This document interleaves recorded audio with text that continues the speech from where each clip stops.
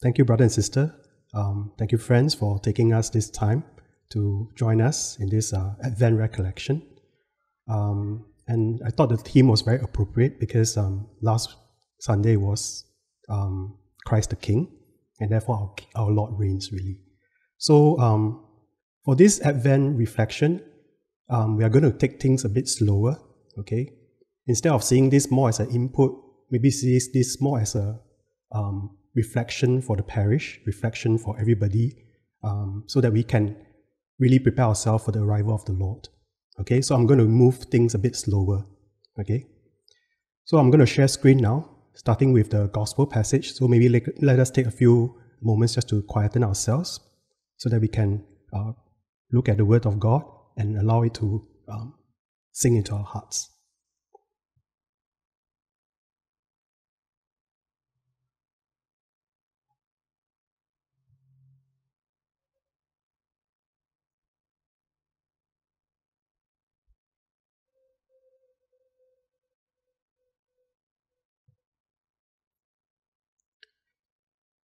Okay, brothers and sisters, friends, today we are going to look at this topic called staying awake for the Lord. What does it mean to stay awake for the Lord? Advent is definitely a very special season where we really await the arrival of the Lord. And that is the testimony of His love for us, that is willing to come down on earth as a human being for us and to experience what we go through, our pain, our sorrows, our joy, our happiness. And how are we staying awake for the Lord as we wait for His arrival?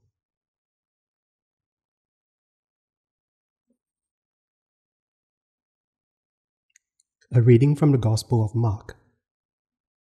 Jesus said to His disciples, "Be on your guard, stay awake, because you never know when the time will come. It is like a man traveling abroad. He has gone from home and left his servant in charge, each with his own task. And he has told the doorkeeper to stay awake. So stay awake, because you do not know when the master of the house is coming, evening, midnight, cockcrow, dawn. If he comes unexpectedly, he must not find you asleep. And what I say to you, I say to all, stay awake."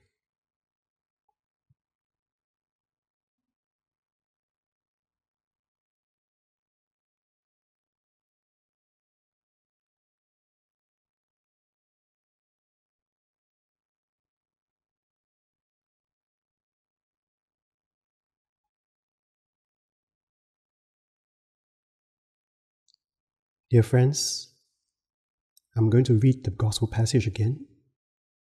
This time I'm going to go even slower, and would like to invite you just to listen to the words with your heart and to pick out words or phrases that really struck out to you, that really speak to you.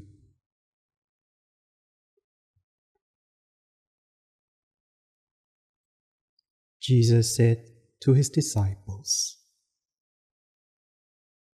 "Be on your guard. Stay awake, because you never know when the time will come.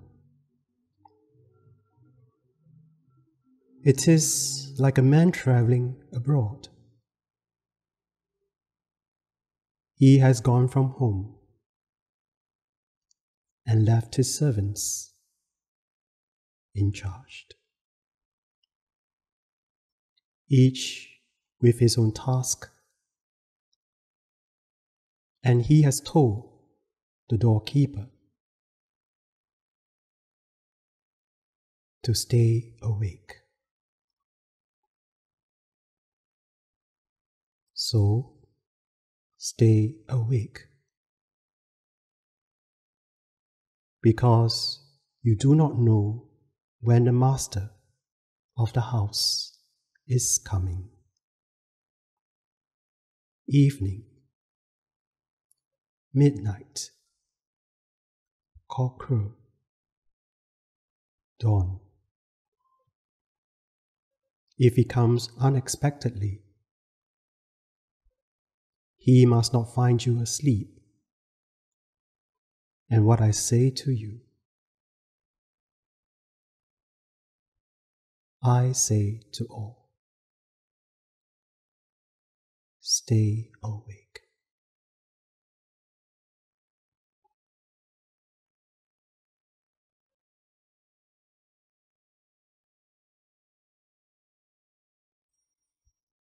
We'll take a few moments just to quieten and allow the words to sink into our hearts.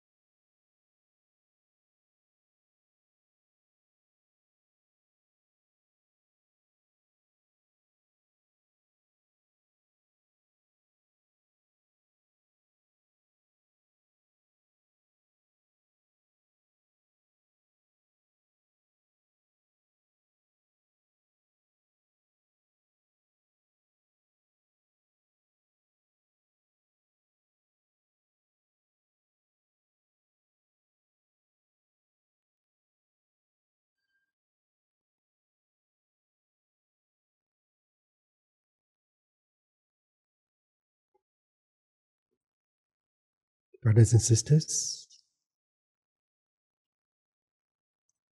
if this were a face-to-face kind of sharing and reflection, I'll probably ask you to share the word that struck out to you.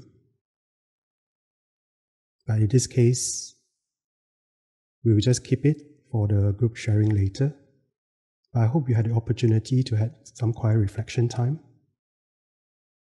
to look at the words and to see how they are connected to your everyday life, to your life as a disciple, to your life as a parent, to your life as a child, to your life as a worker, to your life as the daughters and sons of God.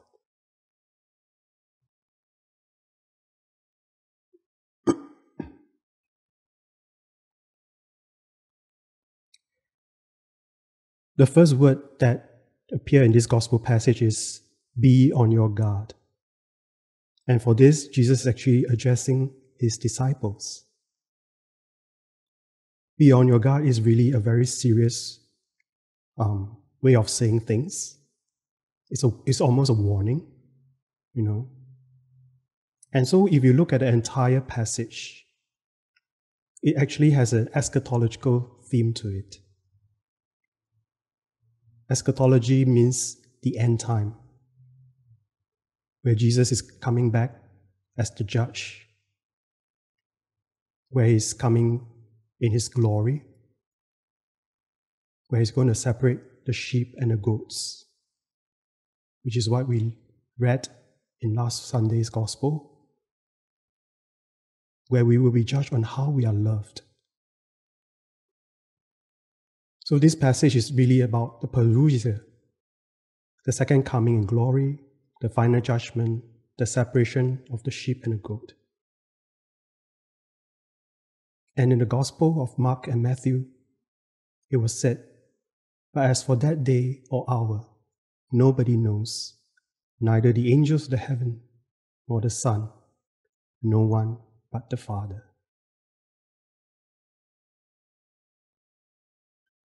Only God knows when this moment will arrive. Nobody else knows it. Least of all us, human beings. All we can do is to be prepared for this hour when it arrives. And that's why we have parables of the 10 wise and foolish virgins, which reminds us that we have to prepare for the arrival of the bridegroom. We never know when he might be arriving. And if we are without preparation, we will be like the foolish virgins who are found without oil. And upon returning, after getting the oil, they found that the door has been locked and they are denied access.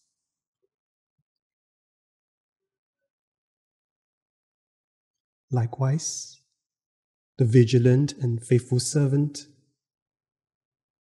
Jesus said that he is the one who is blessed if the master were to return and find him at work. But woe to the servant if he thought that the master's arrival is delayed and therefore let things slack and goes about not doing his work but abusing other servants. When the master do come back, that is when he realized that it's too late, that he's been caught, not being prepared.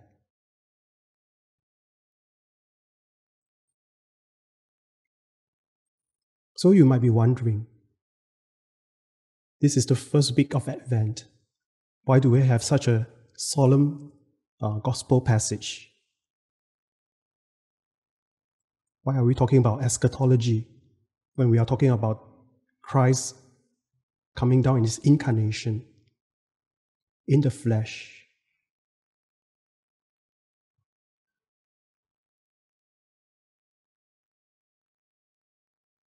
If we were to reflect a bit, we'll start to understand the reason, the purpose that the church has in having us ponder on the last hour, the last day, the final judgment, how it is important in all of the salvation history. And Christ coming as an infant child is that salvation history being fulfilled. So if we were to look at the purpose behind this passage, it is really the church reminding us that we have to be prepared for the coming of the Lord. That he came once in the flesh, in the incarnation. He will come again in glory. Are we prepared for him?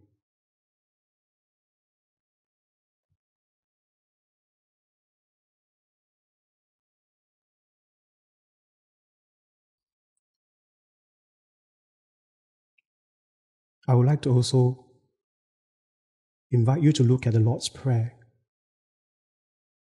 especially the line, "Thy kingdom come." I'm not sure whether you're familiar with the Latin version of the Lord's Prayer. Pater Noster. The same line, "Thy kingdom come," in Latin is "Adveniat regum tuum."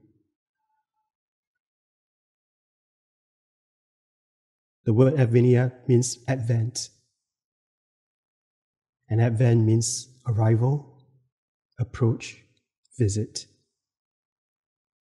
And thus we are praying for the Lord to come to us as we desire His divine presence. But how are we conveying that desire? How are we preparing our hearts to receive the Lord?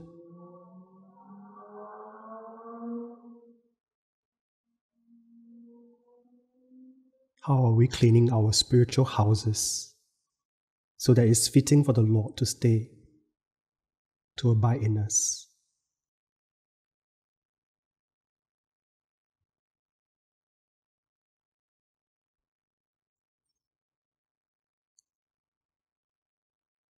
We are all familiar with the character of John the Baptist. He is the cousin of Jesus. When his mother Elizabeth heard about the news that Mary was pregnant with Jesus, John the Baptist leapt in her womb in joy. And when he is grown up, he started to preach the kingdom of God. And his advice to everyone was to repent.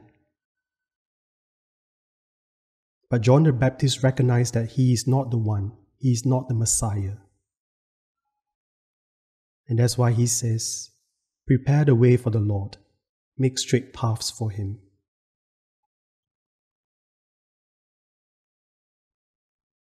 What does John the Baptist mean when he says to prepare the path for the Lord, or make straight path for him? How do we prepare the way for the Lord? How do we straighten the paths for him?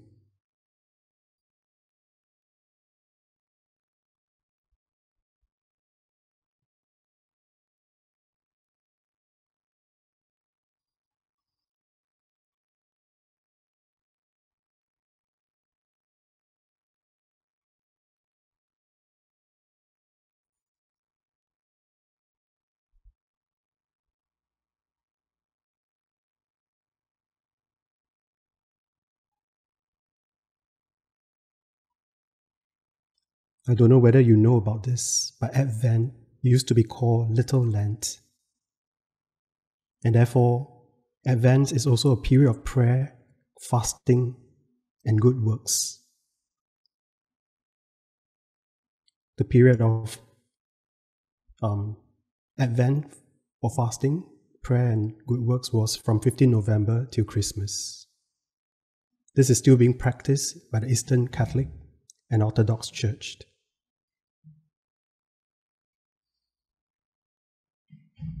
And it makes sense too, for any feast of the church to be preceded by fasting, so that when the feast comes, it can be truly a joyous celebration. After abstaining from all the rich food, we can finally enjoy the meal, the banquet that the Lord provides. By dying to our selfish desires, by giving out our selfish wants, by focusing on others instead of ourselves all the time, we are bringing Christ to others and allowing Christ to live in us. Are we ready to make that sacrifice? To use this Advent as a time to prepare ourselves to receive the Lord.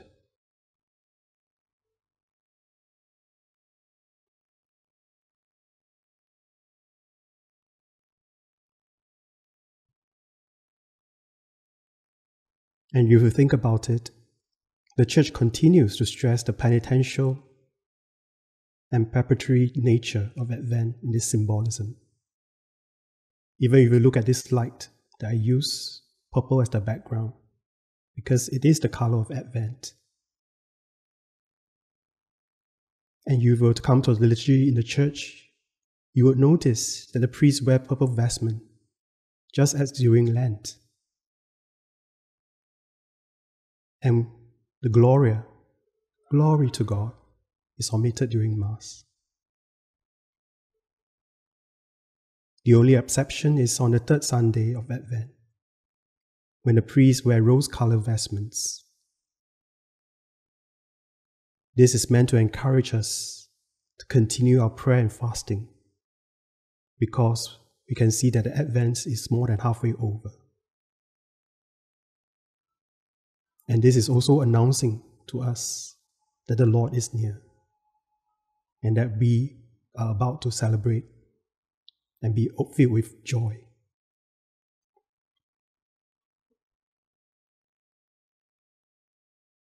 And so Advent is really similar to Lent, because it is a time for us to do soul searching.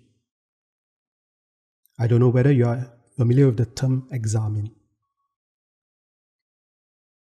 It is something that we do in a seminary when we pray the night prayer. It is really taking a few moments just to reflect on our day. Where have we experienced the blessings of the Lord? Or when have we failed to live up as disciples of the Lord?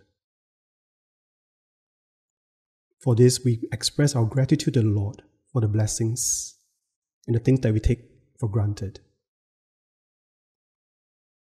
And we express sorrow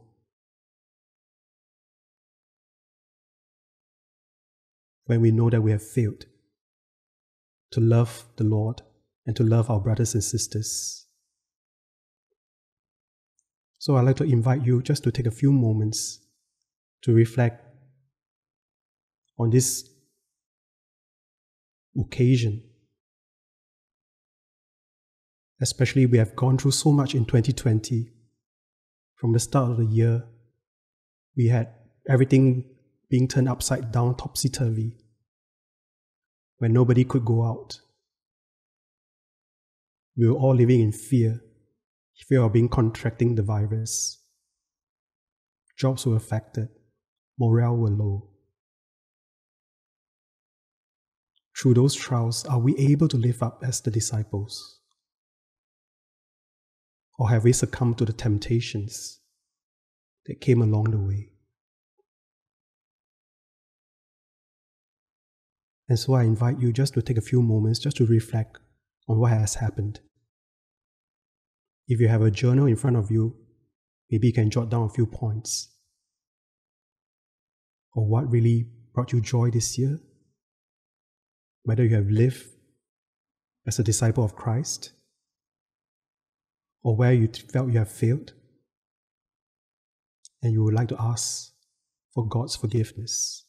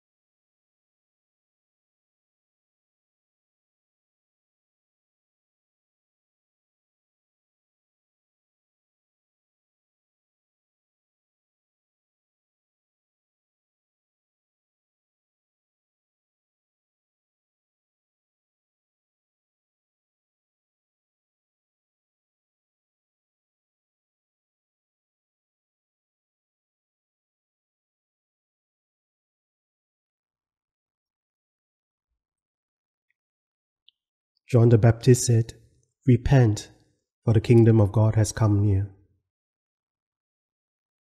The word repent actually means to turn around or to turn back.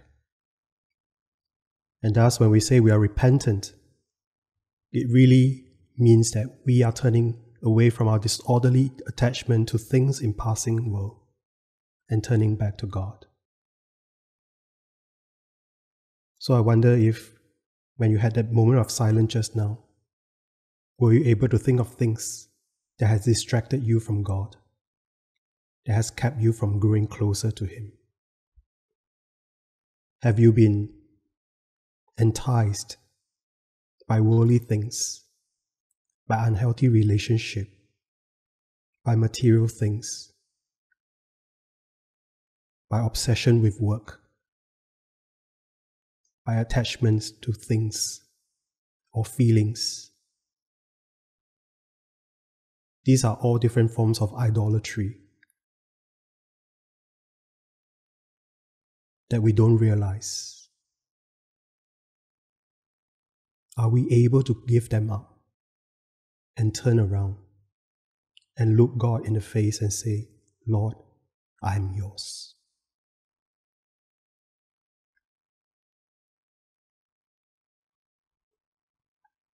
And that's why we have penitential service in parishes at the end of the year. It is really to help us turn back to God. We often find people scrambling because they have not been going for confession for the year, and therefore they find that penitential service is the time for them to go. But we should be constantly going for confession as often as we can, because we need to have a clean heart in order to receive the Lord. Imagine you invite a guest to your house and your house is all filthy and dirty and cluttered. How would your guest feel? We have to make sure that the house is clean, presentable, comfortable for our guests, isn't it? What more if it's the Lord Himself who is coming to stay with us? And that's why Isaiah says, "Return to Him for whom you have deeply defected, O sons of Israel." We knew in the Old Testament how the Israelites were the one who defect from the covenant. God is faithful. God is the one who led them out of exile. God is the one who lifted them out from the slavery. And yet each time they forget that it was God that enabled them to do so. They start to stray. They start to worship idols. They start to have the mentality that they can depend on themselves and not on the mercy of God. And that's why Advent is really a good time for us to think things through and to really allow us to have this opportunity to reconcile with God. As I said, we should be preparing our houses, our spiritual houses, for the Lord. And this is how we can prepare the way for Him and straighten the path for Him. It is really removing the obstacles, whether it's tangible or intangible, that prevent us from being close to Him, our Lord and our God.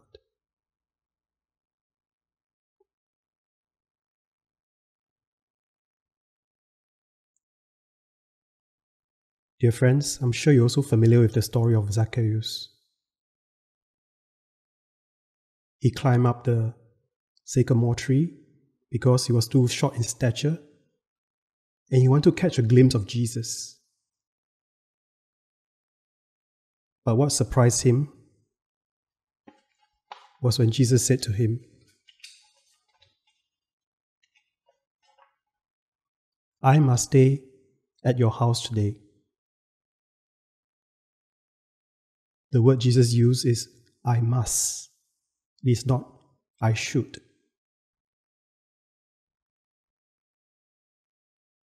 And this is what Jesus is telling us, every one of us here, that He must stay in our house today. Have we prepared our hearts for Him? We know from the story of Zacchaeus how upon hearing this, he said to Jesus,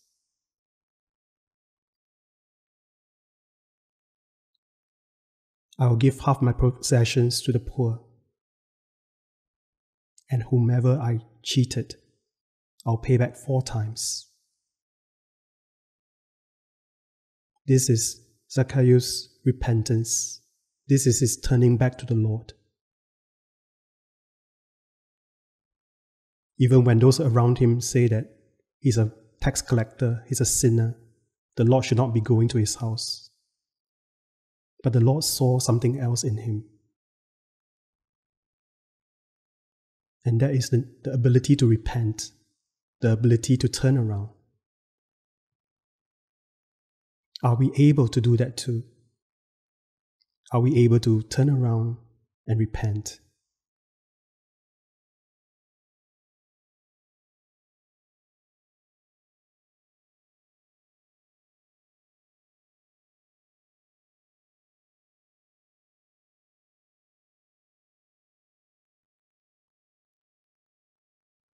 And so we come to the theme of today's reflection, staying awake for the Lord. We have been talking about being on our guard, that we have to be vigilant. We have been talking about preparing the way for the Lord, cleaning our houses, making the way for Him, and straightening the path for Him through reconciliation, through repentance, and through love in response.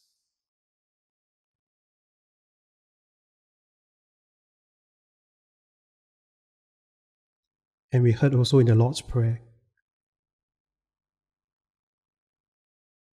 that the word Advent means to come, it means presence, it means visit. If you look at the Greek version of that word, it is actually parousia. It has the same meaning. It means to come or arrival, presence, or is coming. And that's why this passage is so appropriate for the first week of Advent, because it shows us that the Lord is coming, has come, and is present in our everyday life. Do we really desire Christ's divine presence? He is the Emmanuel. God is with us.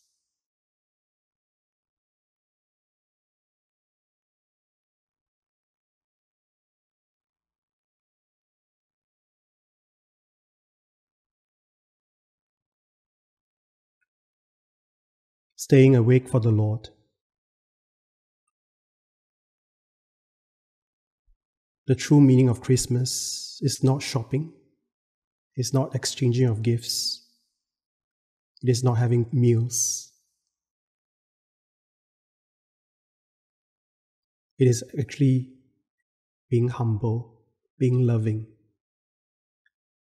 Because that's how the Lord came to us. He came in a humble state.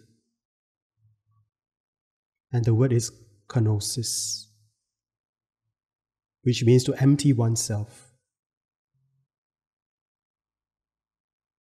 He is the second person of the Trinity, and yet He is willing to empty himself so that he can come to us as a human being, a true man and true God.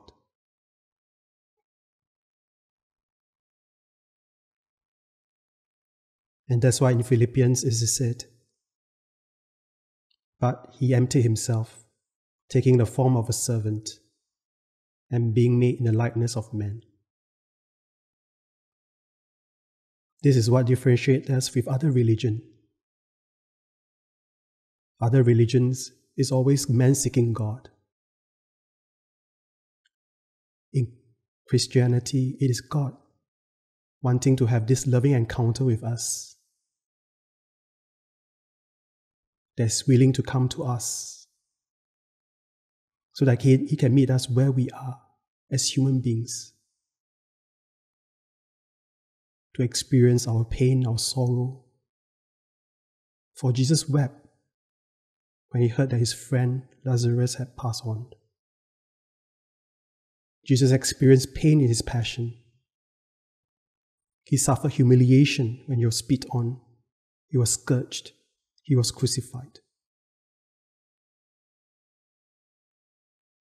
And yet Jesus also showed us how to love. How he loved his disciples despite of what they did to him. They abandoned him on the night that he was arrested. And yet he has never put any blame on them. Father, forgive them, for they know not what they do. Jesus is humble. Jesus is loving. Jesus is forgiving. Are we able to imitate our Lord and God? Are we able to use him as our model when we lead our life?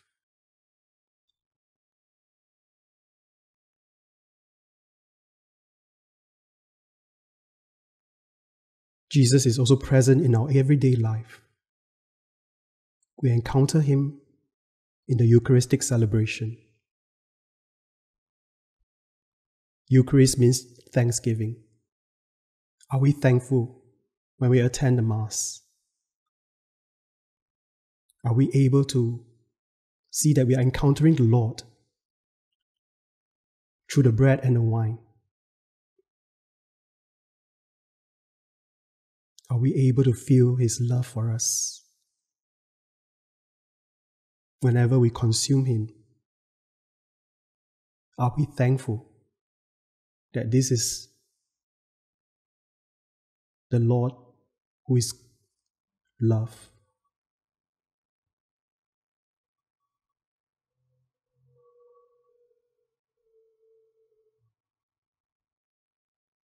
So, whenever we have the opportunity to attend the Eucharistic celebration, especially given now that we are more restrained because of the mask, we have to sign up for the different masses.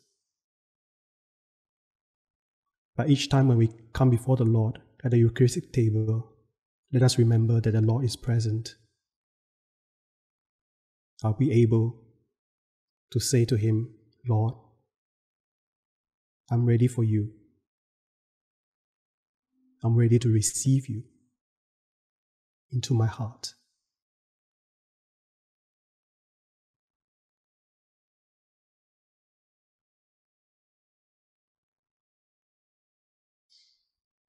And we also know that Christ is coming.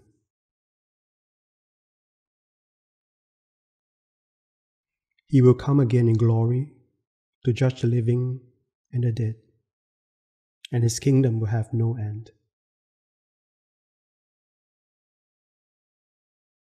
We were reminded at the start that we don't know when this hour will be.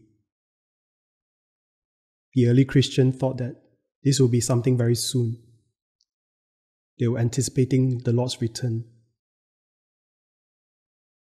in the very near future.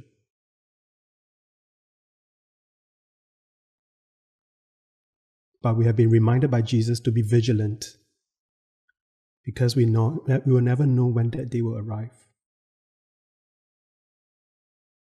Only God will know. And by being vigilant, It means that we have to be constantly be on our toes.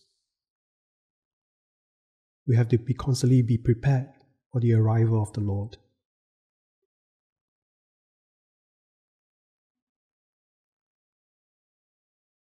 Can we say that with confidence that we are ready and prepared for Him? Have we been living our life in a way that bring Christ to others and allow Christ to live in us?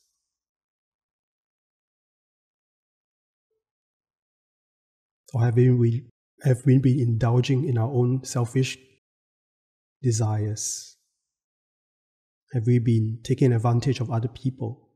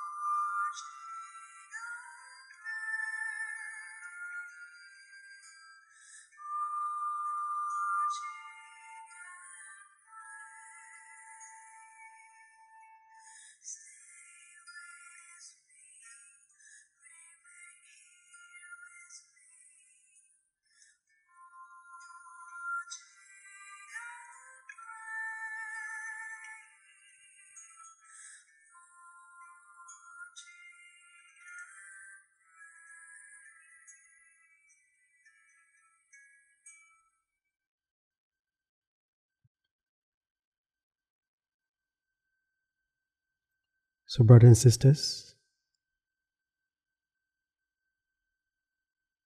we'll now take some time just to reflect on these questions. After this, I will ask Susan to help to divide us into small groups so that we can do the small group sharing. And maybe just take down this question so that we can reflect on them. And in a few moments, we'll go into the breakout sharing. Thank you.